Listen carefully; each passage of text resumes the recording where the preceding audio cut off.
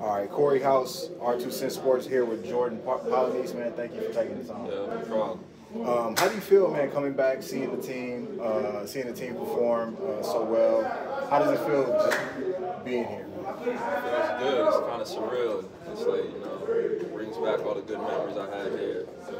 Still got a real good relationship with all the coaches, still talk to them. So it's like nothing really changed. It's like it's normal. It's family around here. What kind of advice can you give these kids, seeing as how you went through the COVID year, with Netflix and all of that, the type of pressure that it brings? What kind of advice do you give to these kids? I would say really embrace it, enjoy it, and don't take a minute for granted, because the next level is a lot different from them. You may never win a game at the D1 level, so definitely don't take nothing for granted. Enjoy every moment.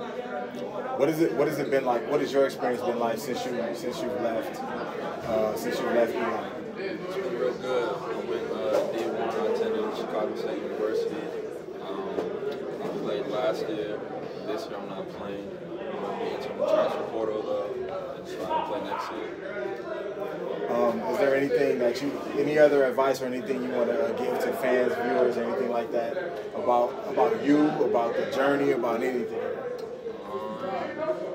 Nothing was given. It takes a lot of hard work, and that's really it.